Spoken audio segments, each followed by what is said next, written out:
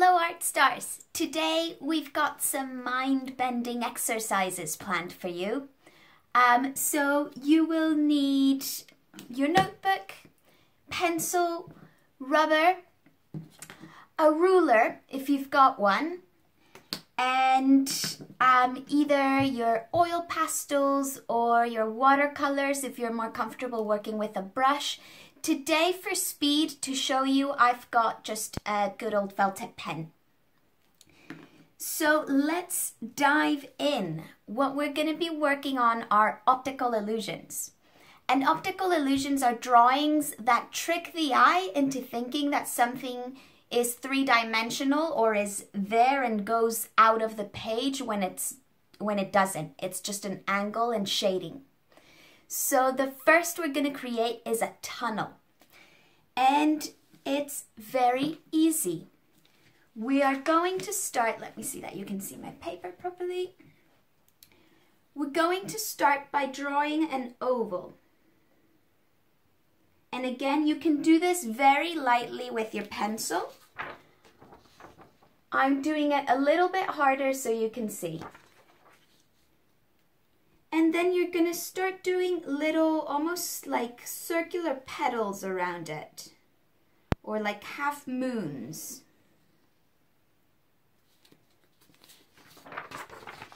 Like that. 1.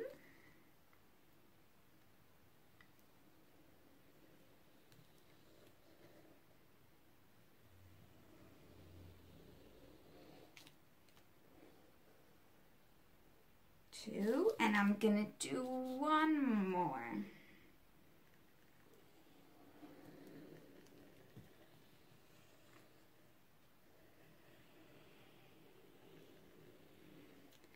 Now, if your lines get a little bit wobbly, that's okay. We can fix it with a color.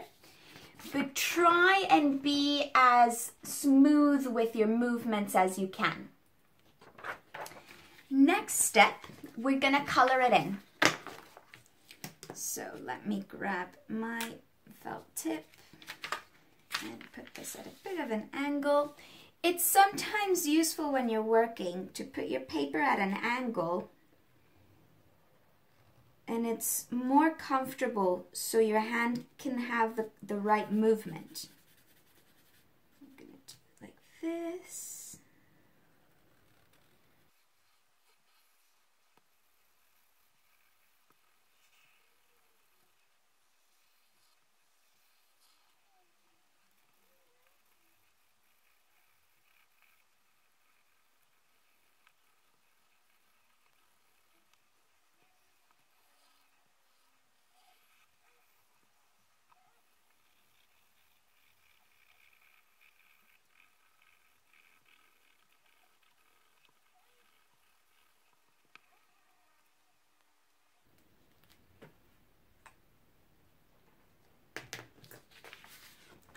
Like so.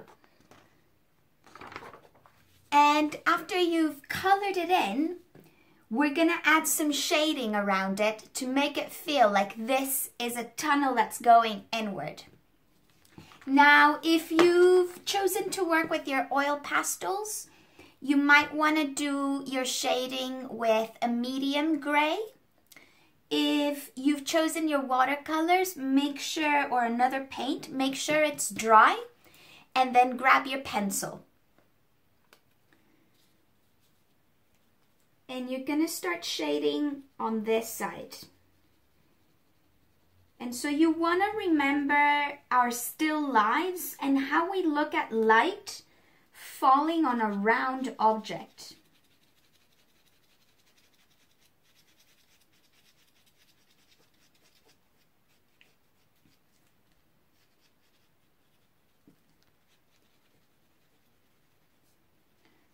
So I want you to start with your light shading and then slowly build it up to a darker one as you work it in. And remember to go, it's hard to tell with my blue because it's quite dark, but you want to shade over both your white and your colored areas.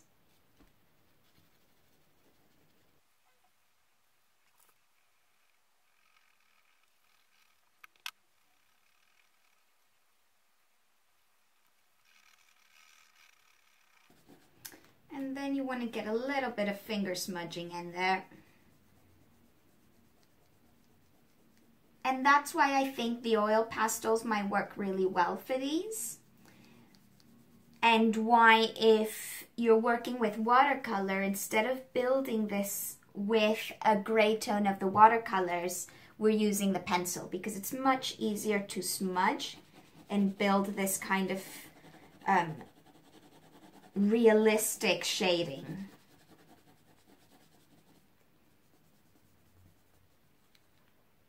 There we go, that's looking quite good. And now we're gonna go here on the opposite side and do a bit of a lighter shade. So can you see there's a bit of shade going on here? I might come in and do this a little bit darker and then keep this at very light.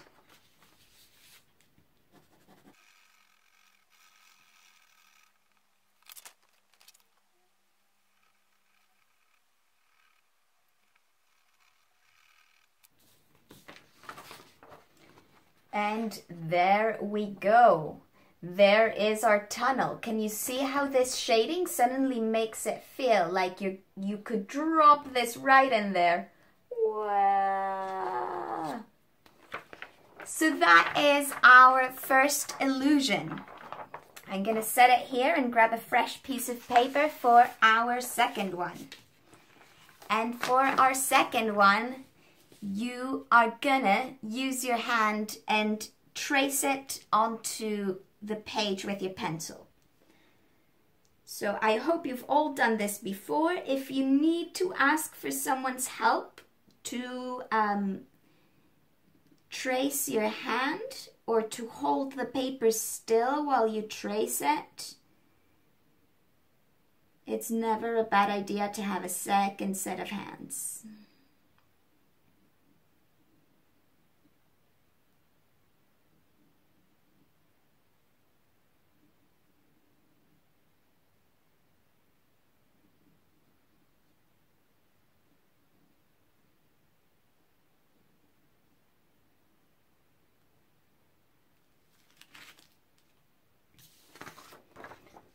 All right. Ooh, I don't know if you can see there. I've done this very light.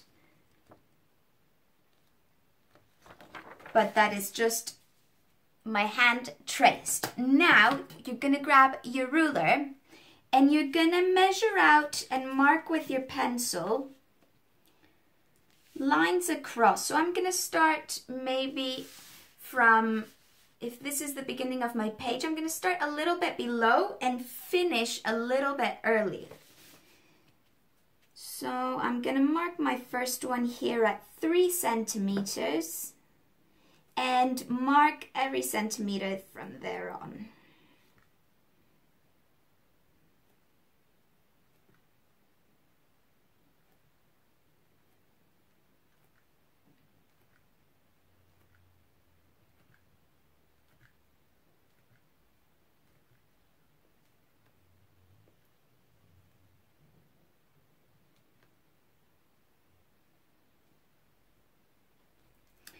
And then we're gonna head over to the other edge of our paper and mark those out as well.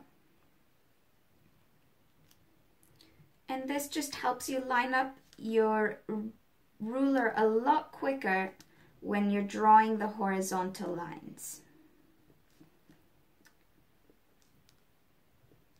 And you'll see why this is important as our illusion comes to life.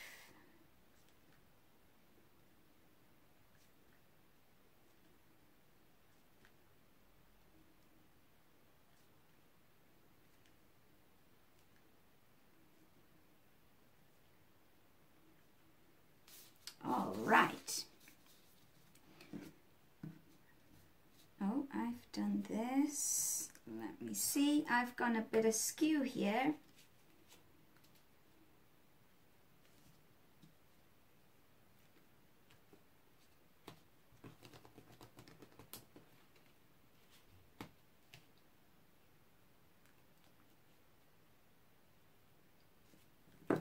just marked 1 and 2 extras. There we go. Get rid of those for confusion. Now you can grab your brush or your pencil crayon, whatever you're using, your oil pastel crayon. And we're gonna make some lines. But we're gonna leave our hand empty, and I'm gonna show you what I mean.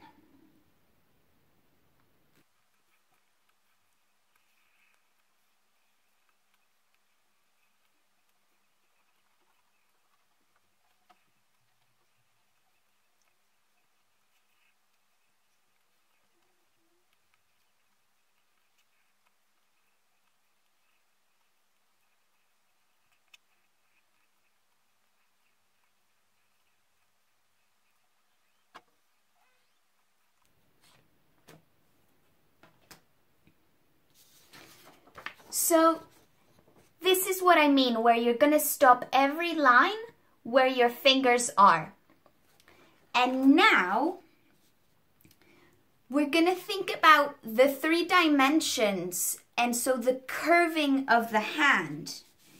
And we're going to connect up our lines using those curves. So let me stack my paper up properly here. So here we've got one curve. Here we've got another one for the wrist.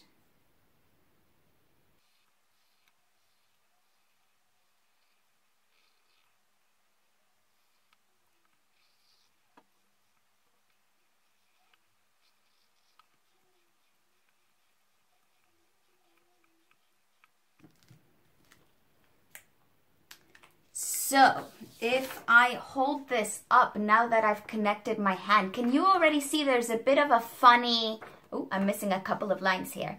But can you see how there's a trick to the eye and it makes it feel almost like it's rising from the paper? We are gonna accentuate that with our shading. So same as we did with the tunnel, we want to think about our light source. So if my light is coming from here, it means that if my light comes from here, it means that every part of here of my fingers is going to be shaded. But the table is going to have a shading of my fingers on the page on the opposite side. So let's get shading one section first and then the other.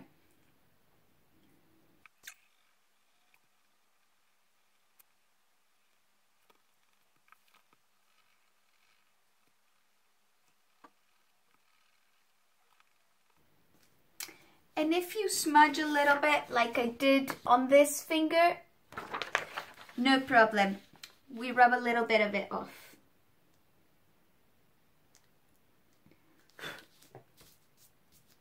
And it leaves us with a nice clean shade at that point.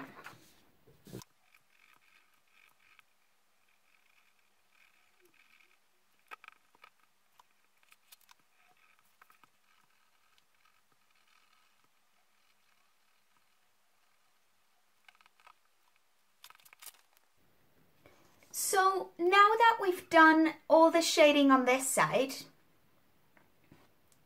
we're going to go ahead and add the shading on our surface or table or paper on this side that the hand would be making when it's laid on there. And that's just going to finish giving it that pop that makes you think there's a hand coming out of the page. So I'm going to turn it upside down because I think I find it easier to work shades to this side. Feel free to do the same. And you want the shade on the table to be a little bit lighter than the one on your hand. It's a bit of a softer one.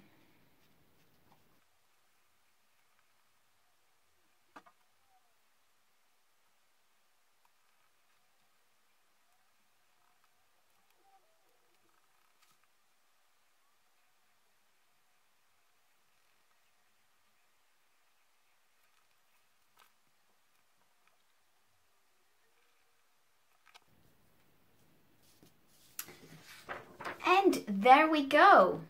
That is our hand coming out of the page.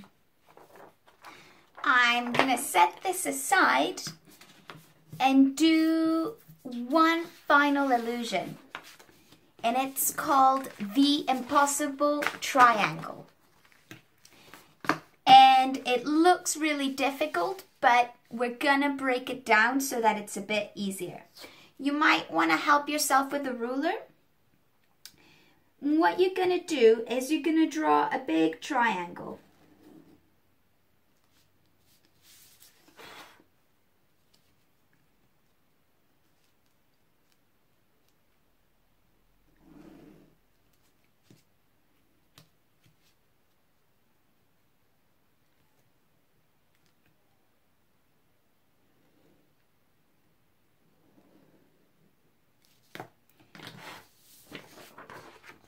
Like that. Make it nice and big because we're going to make 2 more triangles here on the inside.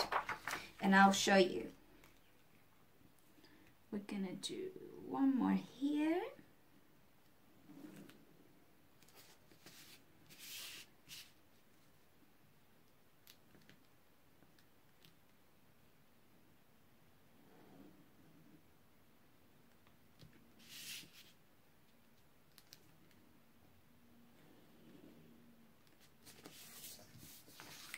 So there goes one inner triangle.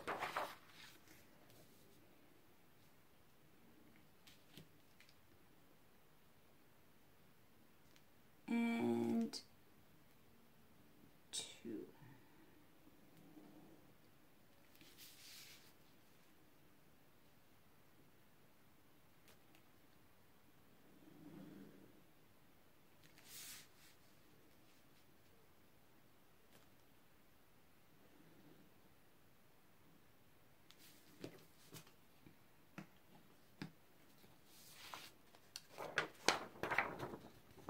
And there we go. Can you see our 3 triangles? Try and make them the equal width from distance from one triangle to the other. So now I am going to switch to my Sharpie. And we're going to go ahead and mark the outer line of our triangle. And I'm going to start by drawing a straight line here from where this crosses from one tip to the other.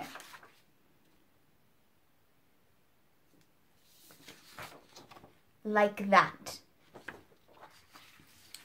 Then I'm going to follow this line.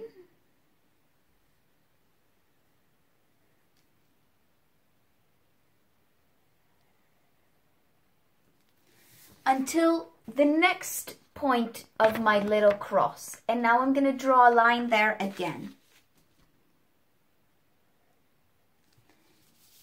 And the same with the third side.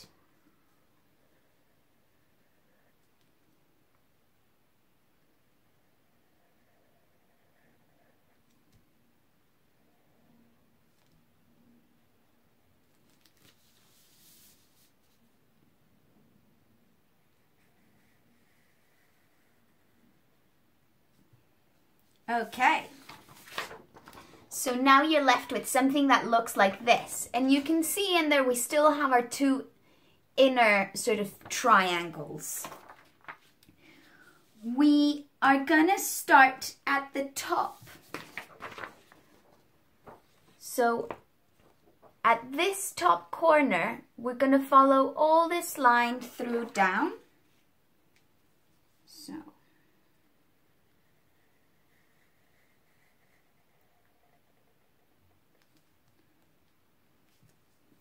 Until you come to the first line of your bottom triangles. And then you're going to highlight that line.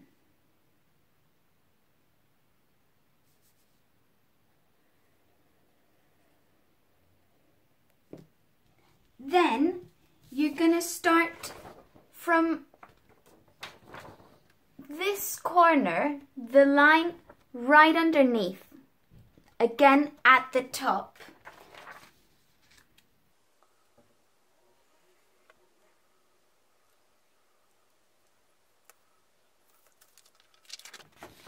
And you're going to continue the line up until this point.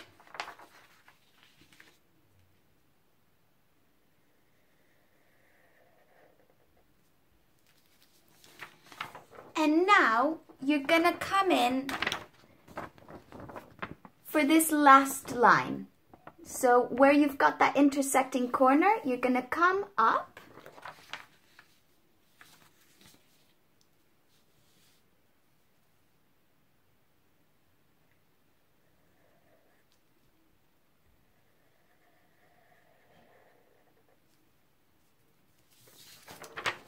Again until you hit that first line, and then you're gonna come across.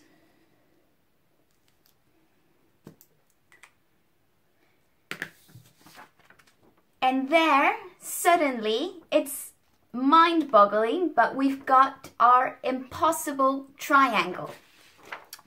You can embellish it a bit by shading it, and I'm gonna show you super quick.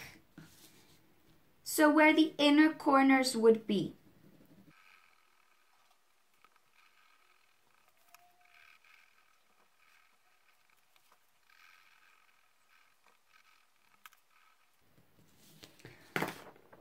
And there we go. All that's left is to rub out all of these extra guidelines that I've got from my pencil.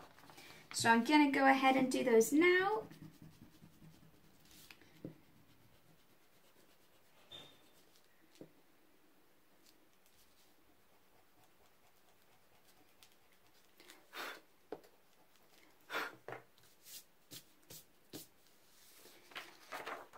And there we go, an impossible triangle.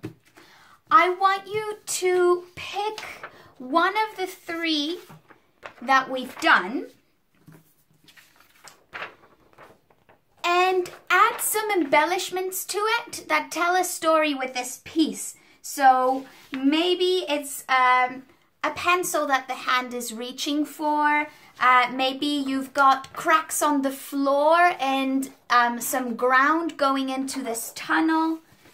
Maybe you've got florals or other geometric shapes, you know, cutting through this shape. Just have fun with it and add something that you think goes really well with this optical illusion. I will see you for our Zoom session. Thank you so much, Art Stars. Bye.